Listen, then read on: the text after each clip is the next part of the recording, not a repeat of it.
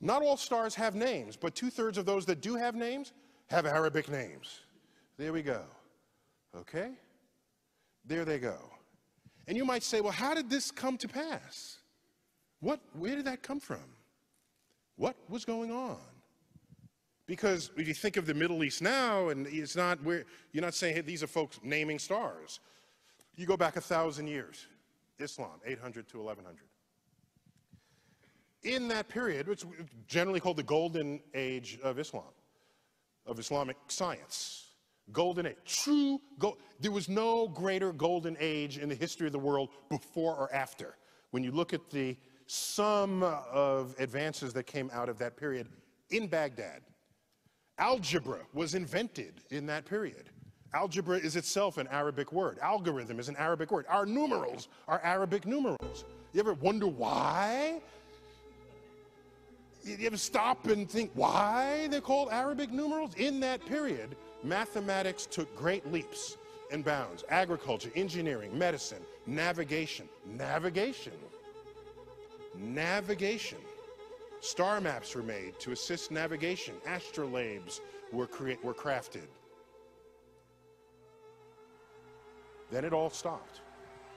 It ended. If you're a historian, typically you focus on history as marked by changes of kings and leaders and wars. That's the lens through which many historians look at the past. And so if you ask people, they'll say, oh, the Mongols sacked Baghdad, and so that's why it all ended. If that were the only force operating, then later, when the Islamic culture rose, you would still see this tradition of scientific innovation. But it has not recovered.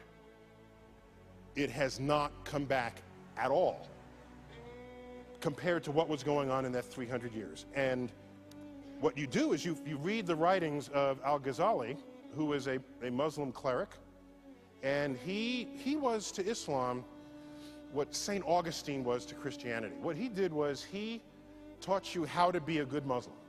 He taught you how to read the Quran and how to obey the commands, because back then people were just interpreting it for themselves. He came along, he was an academic scholar. He interpreted the Quran. He said, this is how you must do it. First had social influence, and then political and cultural influence, and basically his interpretation took over. And in that interpretation, it included the perspective that the manipulation of numbers is the work of the devil. This cuts the kneecaps out of any mathematical advances that would unfold. Math is the language of the universe. If you take that out of your personal equation, you no longer contribute to the advance of human understanding of that universe. And that absence of Muslim presence in the frontier of science persists to this day. Take a look at the Nobel Prize from 1900 to 2010. I can do this for the Jews, for example. How many Jews in the world? There's like 15 million tops, 15 million out of 7 billion people. These are the numbers of Jews who have won the Nobel Prize in the sciences. 25% of the Nobel Prizes. We have a Jewish person in the audience. Congratulations. Okay, fine. Okay. This is rightly something to be extraordinarily proud of. The traditions of Jews in the 20th century is one of education and scholarship. In earlier centuries, it was one of very strict sort of study of the Torah. Did not involve the natural world. This was a later emergence of the Jewish culture to exhibit this. Let's look at the numbers for Islam. So these are Jews. There are 15 million Jews, 25% of the Nobel Prizes.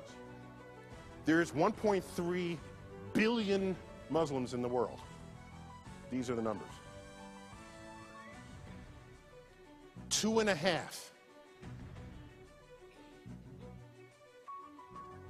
Okay, I'll give you 3 if you really want to include economics as a full number there. Okay. If you got to give it a full number, okay, okay. I lose sleep at night with the question, how many secrets of the universe lay undiscovered, because 1.3 billion people who in an ancestral time would have participated in this enterprise and are now not. That's what I think of as a scientist. Whole populations. By the way, there are other populations that never contributed. I'm not going to them and blaming them. I'm talking about a population that already did contribute. It's in the cultural heritage already. All we're asking is to resurrect it. It has not happened.